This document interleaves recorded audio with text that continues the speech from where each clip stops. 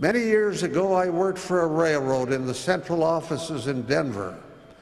I was in charge of what is called head-end traffic. That was in the days when nearly everyone rode passenger trains.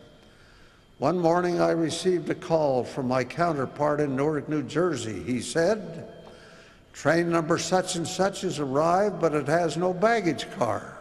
Somewhere, 300 passengers have lost their baggage and they're mad." I went immediately to work to find out where it may have gone. I found it had been properly loaded and properly trained in Oakland, California. It had been moved to our railroad in Salt Lake City, been carried to Denver, down to Pueblo, put on another line and moved to St. Louis. There it was to be handled by another railroad, which would take it to Newark, New Jersey.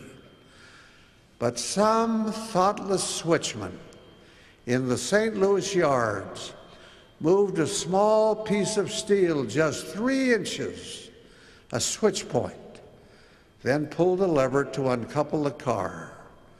We discovered that a baggage car that belonged in Newark, New Jersey, was in fact in New Orleans, Louisiana, 1,500 miles from its destination.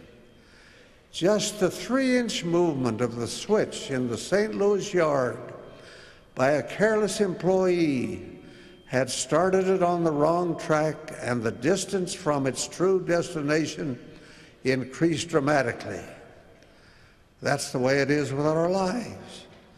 Instead of following a steady course, we are pulled by some mistaken idea in another direction.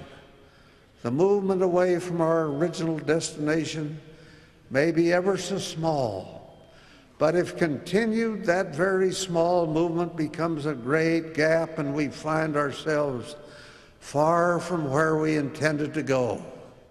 My dear young friends, be smart.